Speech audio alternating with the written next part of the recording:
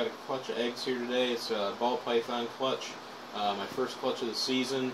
It's a pastel female. I bred her to a black pastel male. I also bred her to a pastel het clown male, and she was also put with a ghost male too. So we'll just have to wait and see who the father is on this, but I'm just going to pull her off the eggs here.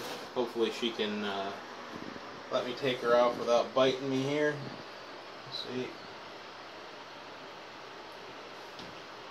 She's a little hissy, but I think she's going to be okay.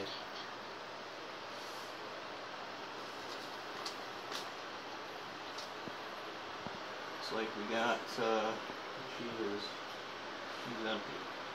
1, 2, 3, 4. Looks like she laid 5 good eggs. They all look fertile. Just stick her in there for now.